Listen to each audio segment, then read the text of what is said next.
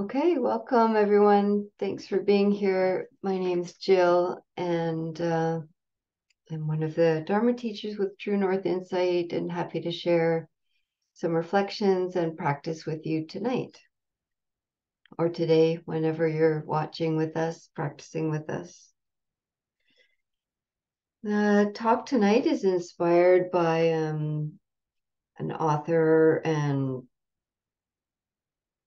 well, she's written over 20 books, a prolific author, historian, feminist, social change activist, are some of her titles. Rebecca Solnit, Solnit, and an article I recently read called Hope is an Embrace of the Unknown, written by her. She wrote a book about hope many years ago, 2003, called Hope in the Dark. And this article was written like 8 years after that. But I love how she talks about hope in a time when there's so much despair, and reframes hope from our cultural, well, it could come from many sources. Sometimes our idea of what hope is, and how she reframes that with lots of other wise people that feel the same way. So I guess I'll start with what she says hope is not. Hope is not the belief that everything was or will be fine. And we might be like, what? I thought that's exactly what hope was, that everything will be fine. And actually, that's spiritual bypassing. That hope is this type of hope is called wise hope, and or ordinary hope, or I would say deluded hope, might be that kind of hope, like everything will be fine. So, and some people, that's their fuel. They really run on that. Boy, it's exhausting to be around. And I can't imagine how exhausting it is to live that way, to constantly be telling yourself, everything will be fine, everything will be fine. How could you possibly, um,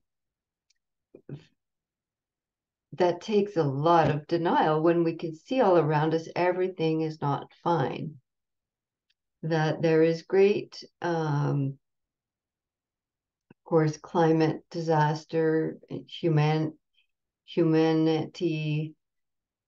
crisis and suffering, and inequality and abuse. And so hope, wise hope, doesn't mean denying any of these realities.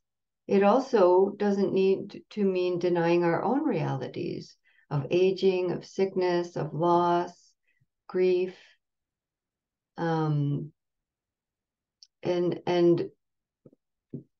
living on false hope is. I've been around some people lately that have been operating that way, and boy, it takes a toll. It's super exhausting.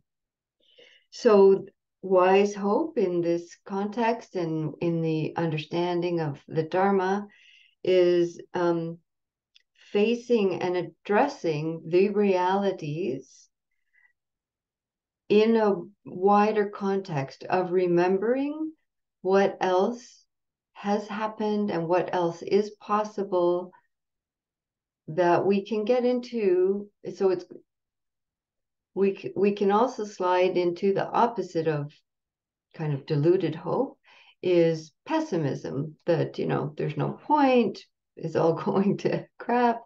That just despair, and really makes us give up. How can we engage with the world and with our own actions and wisdom if we're fully enveloped by pessimism and despair. That creates inaction, which is counter to wisdom. So hope is not the belief that everything will be fine. Rebecca says that hope is a gift that you don't have to surrender, and hope is a power that you don't have to throw away. It was interesting to reflect on hope being a power. Yeah. So on Rebecca, one of her latest book, I think, is called Not Too Late, and there's a kind of a hashtag movement, and a new website called Not Too Late. I'll put the link for it down below, as well as Rebecca's site with her books. And on that page, she's quoted, his name's Václav Havel. He's a Czechoslovakian dissident and politician, playwright, author, who said this about hope. Hope is not the conviction that something will turn out well, but the certainty that something is worth doing no matter how it turns out. I love that. So if we have a conviction that something will turn out well, that's like, everything will be fine. It's not based on reality, because we know there's infinite variables, so much out of our control, and that change is the absolute constant. And so to have a conviction that something will turn out well is not based on reality. Rather, hope is the certainty that something is worth doing no matter how it turns out. That's beautiful. And this really reminded me of our ethics, our sila, morality, our values. In our these Dharma teachings, there's 5 basic ethics that lay people, householders, endeavor to uphold and cultivate. And this really is, to me, resonant with that phrase. It's something worth doing no matter how it turns out. We let go of the attachment to the outcome. We don't know what will result, but we know it's the right thing to do. We know it's what frees our own hearts and minds. We know it's what creates kindness, safety. We know that these values, these trainings, provide safety for others as well. They know they're safe with us when we are really living by these ethics. If you're not familiar with them, I'll list them down below in the recording. And in brief, I think there's probably talks on this channel sometime back. I might need to revisit these on each of these ethics. So I won't go into them in a very full way right now. The first is I undertake the training. This means like it's referring to the monastic trainings, the ethical trainings. Of course, we're not monastics, but we undertake this this endeavor, these activities, these strong intentions, not just intentions, but actions. So I undertake the training to abstain from taking life.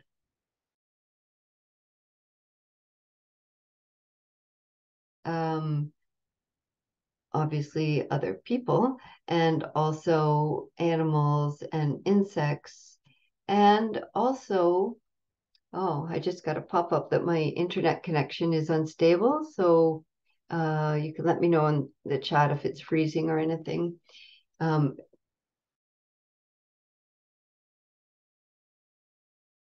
from taking life is the first one. And the second is I undertake the training to abstain from taking what isn't freely given. So awkwardly worded, it means not stealing, not taking what isn't freely given to us. This could be, just on the surface, obviously not stealing, but also, are we taking time? Are we taking energy? Are we taking resources from the earth more than we need, etc.? There's lots we can reflect on there. The third is I undertake the training to abstain from sensuous misconduct. So this can be with our sexuality and with our sensuality, causing harm to others and to ourselves through sexuality and sensuality. The fourth is I undertake the training to refrain from false speech. Sometimes harmful speech is also included, but it means not lying, not gossiping, not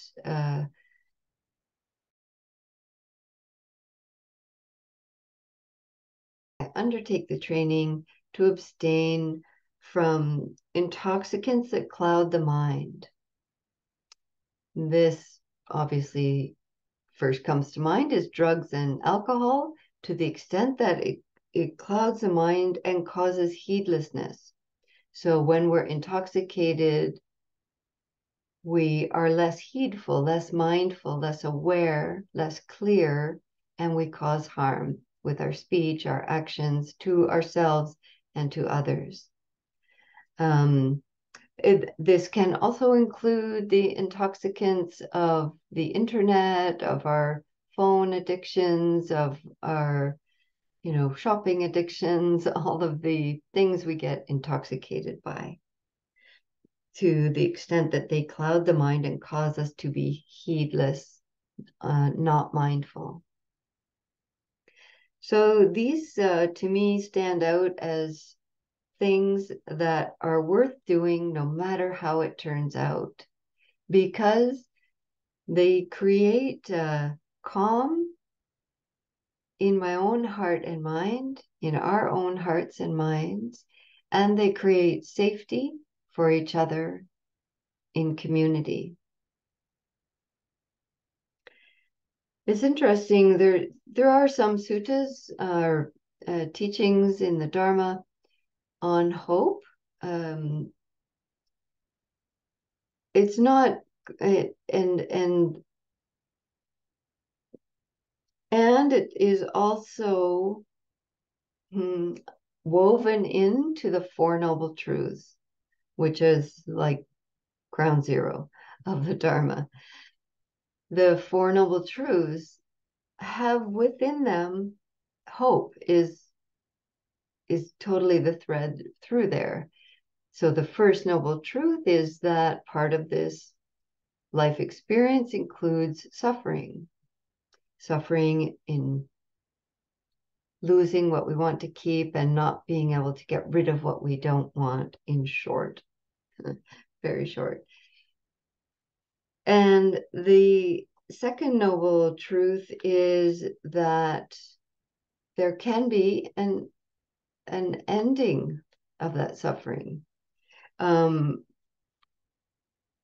the second is that there's a cause of suffering. Okay, I apologize. The first is that part of the life experience is that we experience suffering. Even the joys are not permanent, and so it can be painful. And the second is that there is a cause of that suffering. The cause is clinging. And the third is that there can be an ending of suffering. So this is the element of hope, that it's absolutely possible in this human life, in this day, in this moment, that if we really can understand the cause, clinging, and then cease clinging, suffering will not be arising. And then there's the whole path is the fourth noble truth, the path to the way, the middle path, the eightfold path towards cultivating the ending of suffering. So I really hear hope woven right into the foundation of these teachings as a gift that we don't have to surrender, as a power that we don't have to throw away.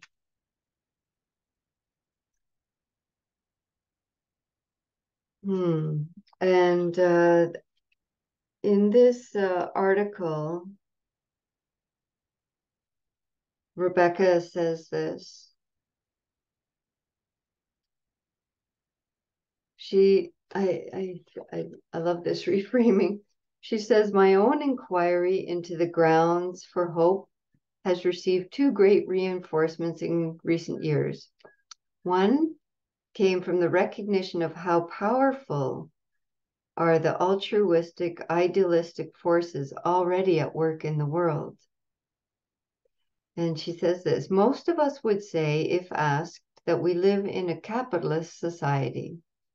Depends on where you're watching from and where you're living, but many of us are living in a capitalist society. And then she says, but vast amounts of how we live our everyday lives, our interactions with and commitment to family lives, to friendships, to our avocations, our memberships in social, spiritual, and political organizations are all in essence non-capitalist or even anti-capitalist, made up of things we do for free, out of love and on principle. That was really lovely to hear when I read it. Feeling so overwhelmed and trapped by this system and oppressed by it and seeing oppressions by it. And to hear this reframing that, in essence, our relationships, our ethics, our contributions to our communities are, in essence, non-capitalist or even anti-capitalist. Certainly for me, the Dharma is as well. All the teachings I've received over so many years have been given freely, and we have the opportunity to support the continuation of those and to support our teachers. But that is certainly a model of hope, and as Rebecca calls it. Okay, just a few more notes of inspiration here. This one is from a Buddhist nun, Aya Yeshi. She's an Australian Buddhist nun.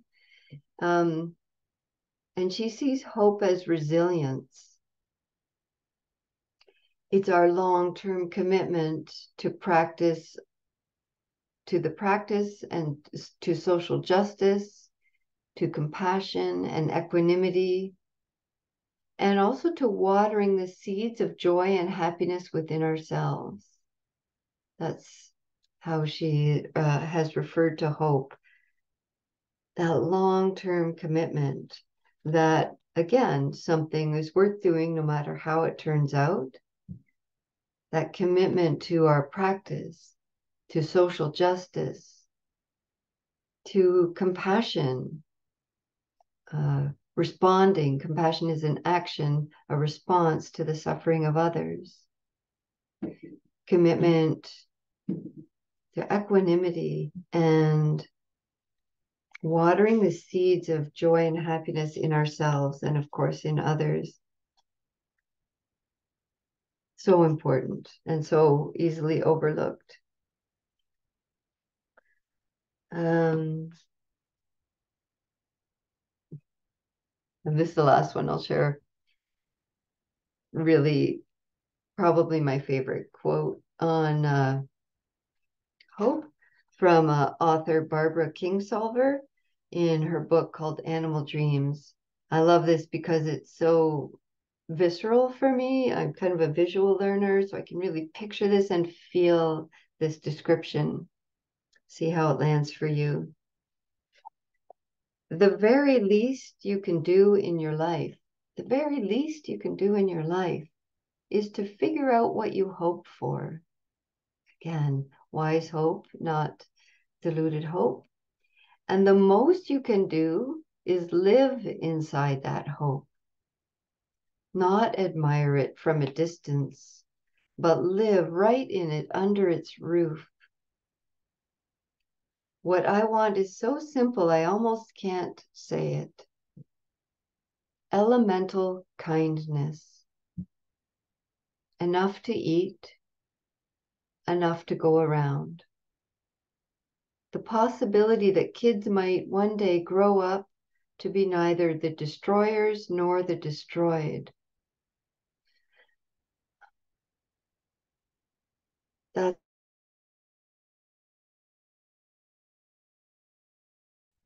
running down its hallway and touching the walls on both sides. Can you imagine if hope really lived that close for us? Sometimes I I literally do this when I'm walking down a hall and put my hands out and touch both sides of the hall. Depends on the width of the hall.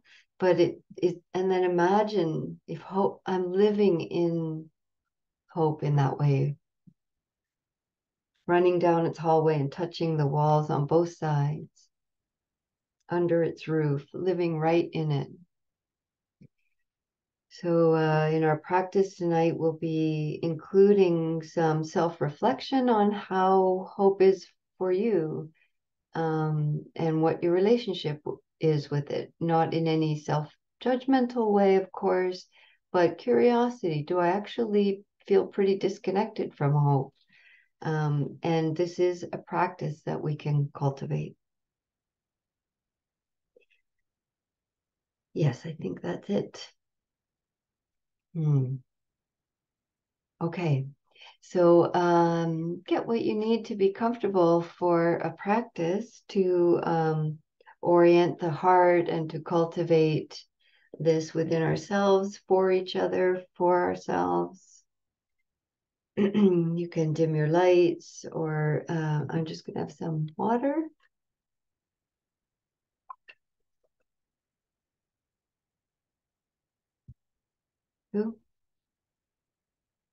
Ooh. And it arose for me some years ago, a kind of acronym around hope. Acronyms are all the rage these days. So obviously it's the letters HOPE, hope. And the first letter means being here, present. And then the O is open, open to how things are. P is the potential to understand that everything is impermanent, of the nature to arise and change, and that we have an effect in the world. And E is engaged, recalling what gives us hope and offering that to the world. So this will be the practice that we'll be working with tonight.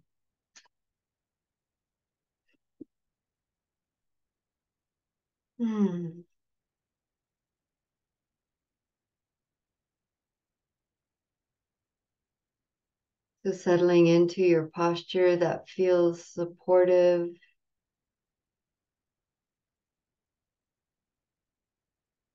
that feels kind to your body.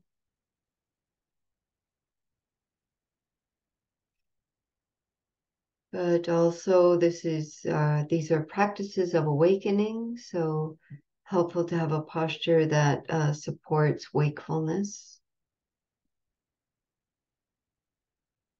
Setting aside other distractions as much as possible.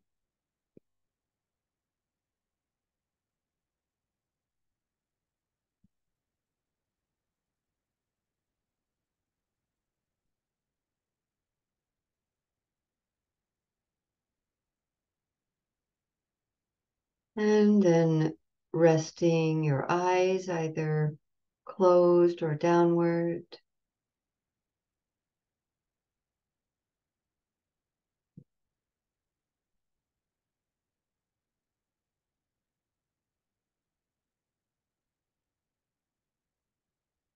And as we settle into our posture, let's take some time to either inwardly just listen to these ethics that I mentioned, our values, or reflecting on them, silently repeating them, or just mm, feeling into your own values that feel like something worth doing no matter how it turns out.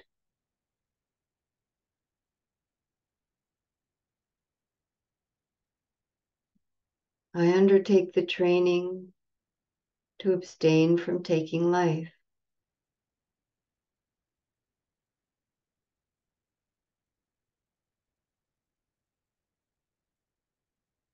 I undertake the training to abstain from taking what isn't freely given.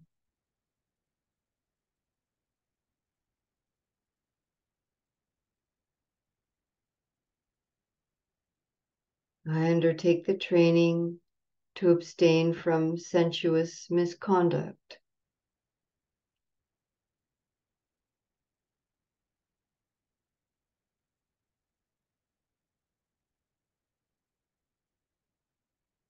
I undertake the training to abstain from false or harmful speech.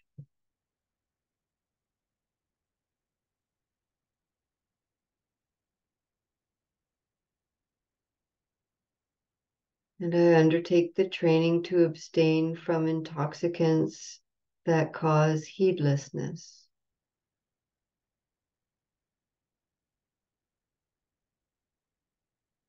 And in the next few moments of silence, you can feel into how these ethics or your own values support you, offer protection and peace of mind, and they support and protect others. What does that feel like in the body, in the mind, and in the heart?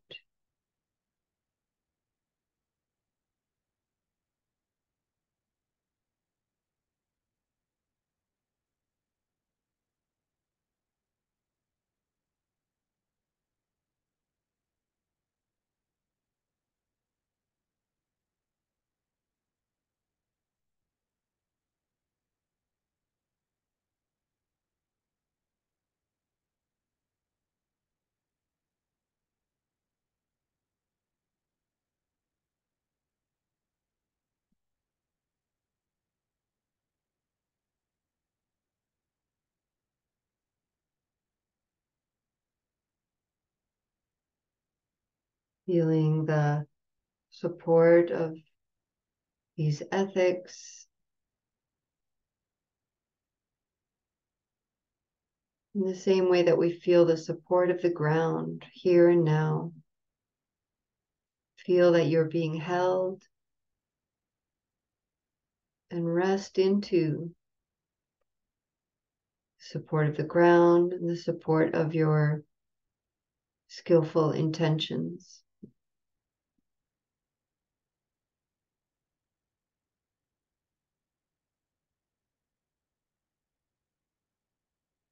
See if you can soften any tension that's holding you away from that support. Relaxing the face, dropping the shoulders, softening the belly, relaxing the hands.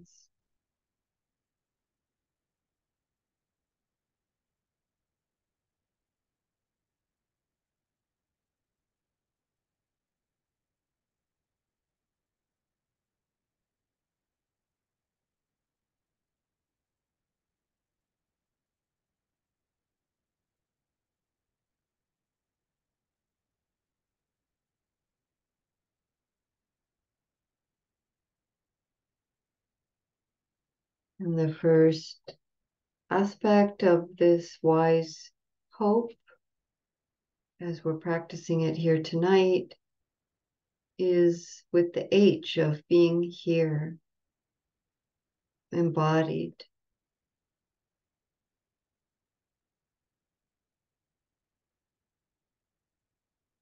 Opening to the sensations of temperature, pressure, texture,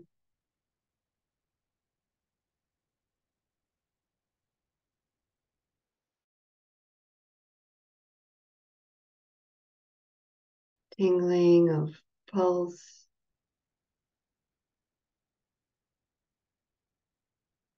vibration. The body is always here and now in this center moment.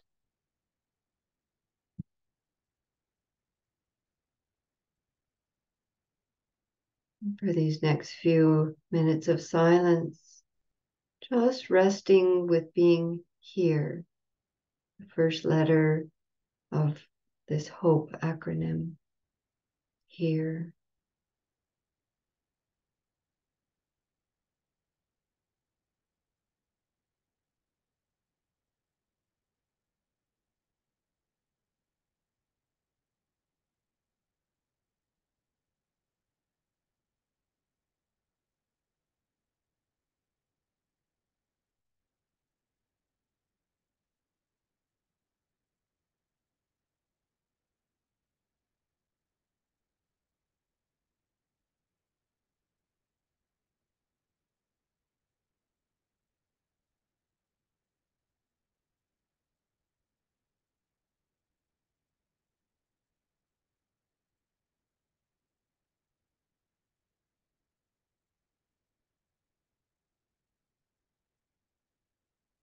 If there's a lot of sounds in your environment, that can be part of your anchor of being here.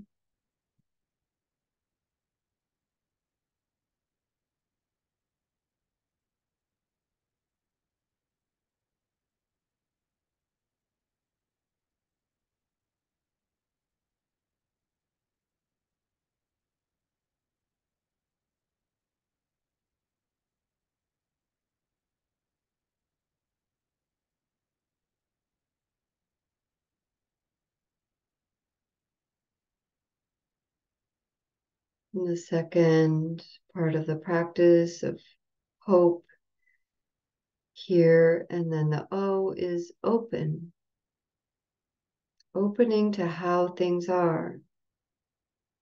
The 10,000 joys, 10,000 sorrows. Opening to how things are right now in your heart, your mind, your body, our world.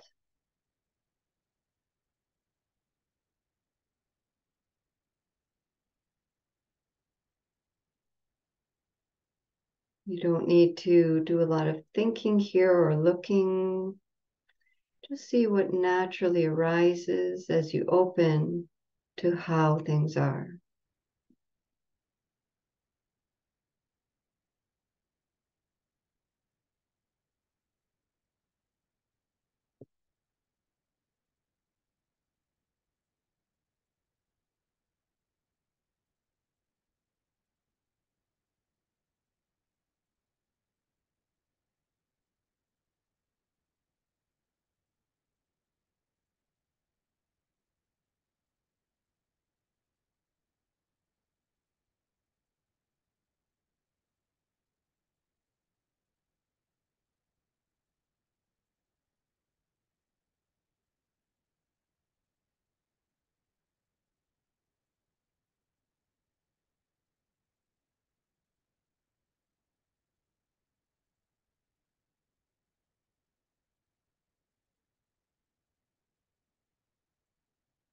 And as we're here, open to gently knowing and receiving how things are,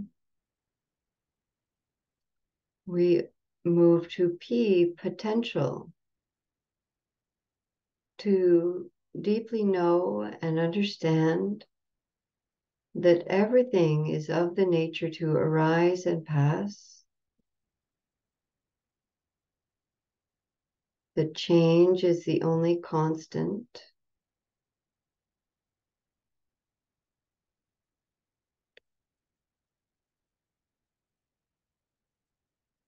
what does that potential feel like in your heart, mind, body?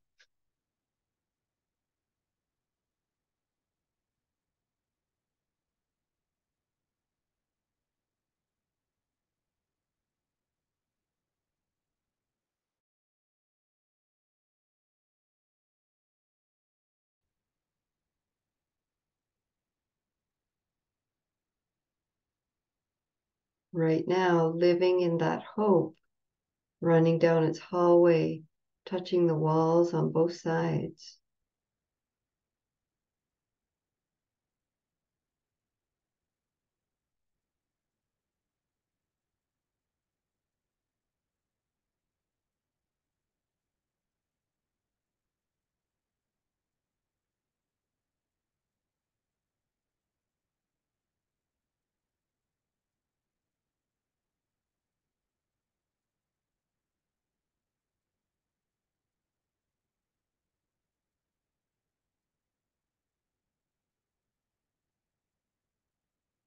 The knowing that something is worth doing no matter how it turns out.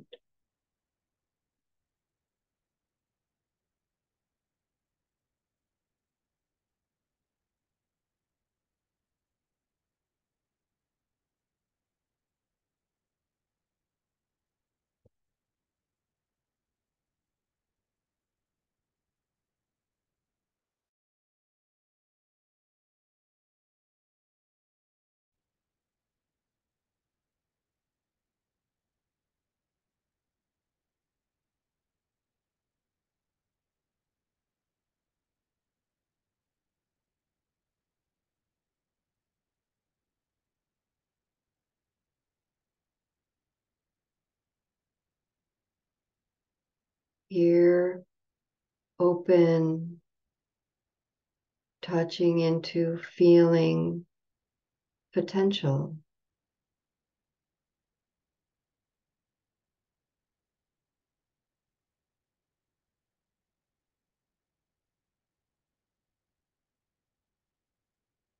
Which is related to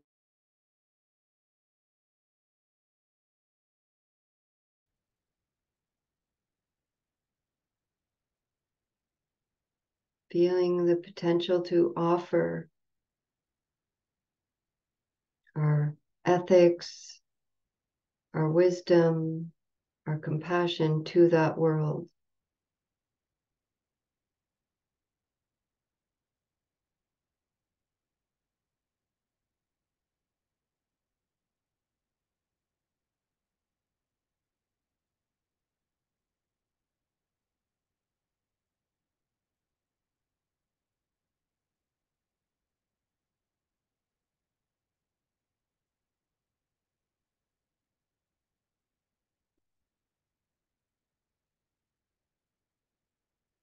You might include here some reflection or just see what naturally arises to recall what it is that gives you hope. Because this brings us the aspiration, the inspiration to act, to engage. So, what gives you hope? Nature's ability to rejuvenate when the humans stop harming. Is it being with children? Is it some relationships you've had that have been healing, compassionate? What gives you hope? Maybe it's some of the bigger social, cultural movements of change.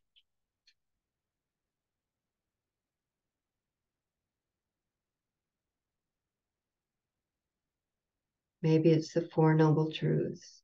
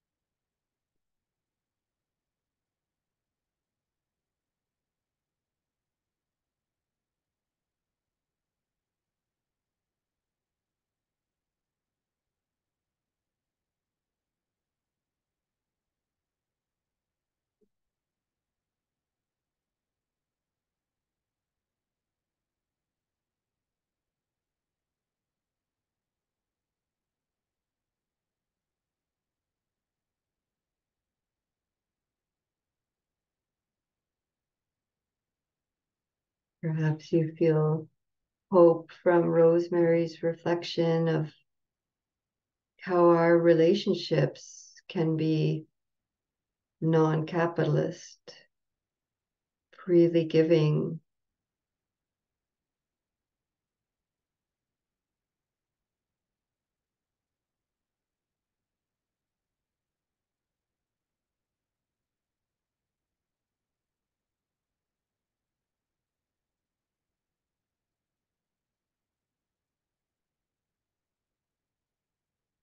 And then lastly, see how it feels in your body, heart, mind, your own personal relationship to hope at this time. Why is hope? Does it feel far away? Does it feel energizing? Does it feel possible for yourself, for each other, for the world?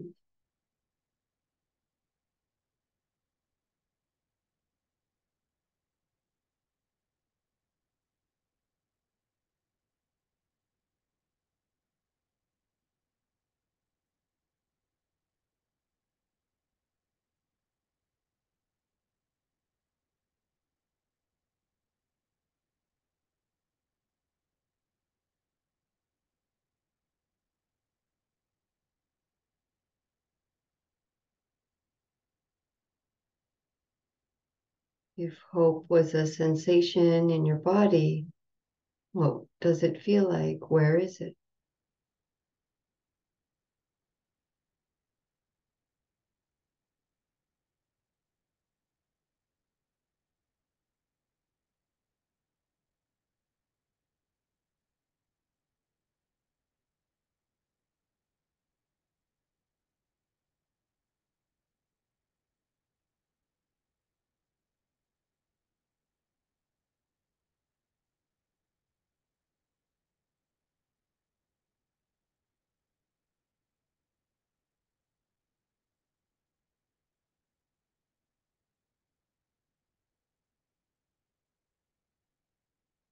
This poem is called Hope by Rosemary Watola Tromer.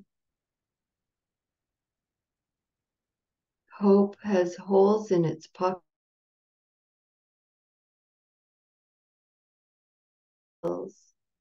so that we, when anxious, can follow it. Hope's secret is it doesn't know the destination. It knows only that all roads begin with one foot in front of the other.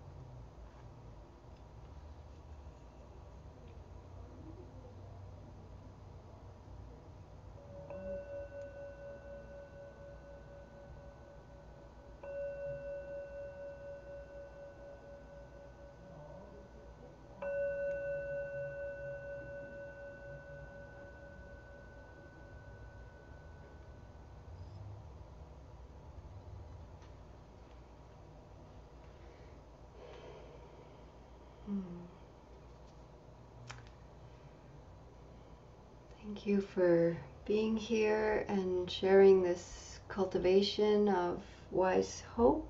I hope it is helpful for you and inspiring. And if when you checked into your relationship with hope at this time, if it feels like more pessimism than wise hope, it's a practice, it's a bhavana that we cultivate. So give it some attention. And that piece from, was it Ayeshe? Yeah. And how watering the seeds of joy and happiness in ourselves is part of cultivating hope. So obviously also engaging in the world. Hope is related to compassion, which is an action, a response. So if you're feeling really burned out and a lack of hope, just see, is there something out of balance, and maybe revisit this practice in your own way or in a way that resonates for you.